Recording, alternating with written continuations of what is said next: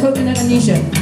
I was walking down this road, had a row of coconut trees, and before I could know, a coconut fell right down on me. Say I was knocked out cold, went out just for the light. Later when I came to, I didn't recognize the thing inside, but I don't remember nothing. Who I am, or what was my name? It's that coconut amnesia, and I'll never be the same.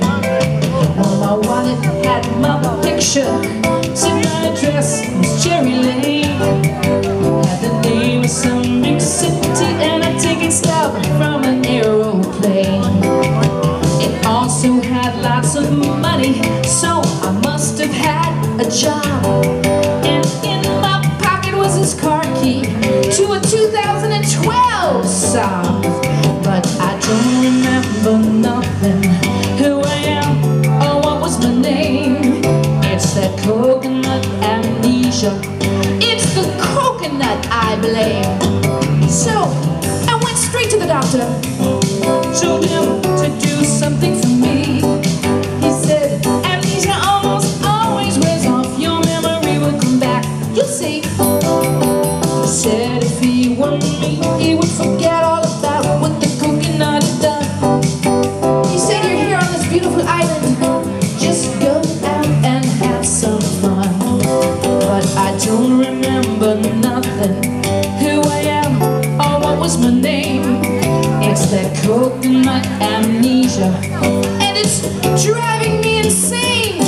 So I took the doctor's advice.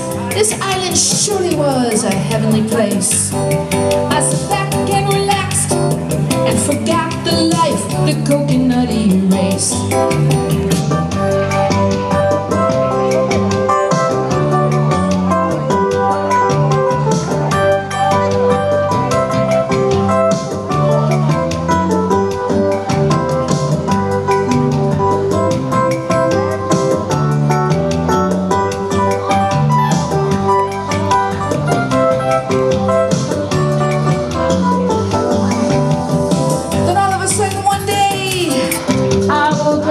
Terrible phrase. I remembered my whole life before this light. Somebody turned on the light. You see, then I got up every morning, working hard from 9 till 5, and every day to and from work in this terrible traffic I drive.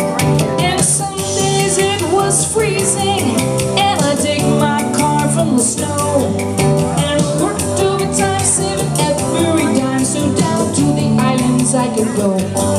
But I don't remember nothing. Who I am, or what was my name? It's that coconut amnesia, and I'll never be the same.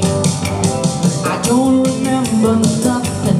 You know, I think I'm just gonna have to go ahead and change my name while I'm here in Key West. Coconut amnesia, don't want to go back to Cherry Lane. You see, hold on one second.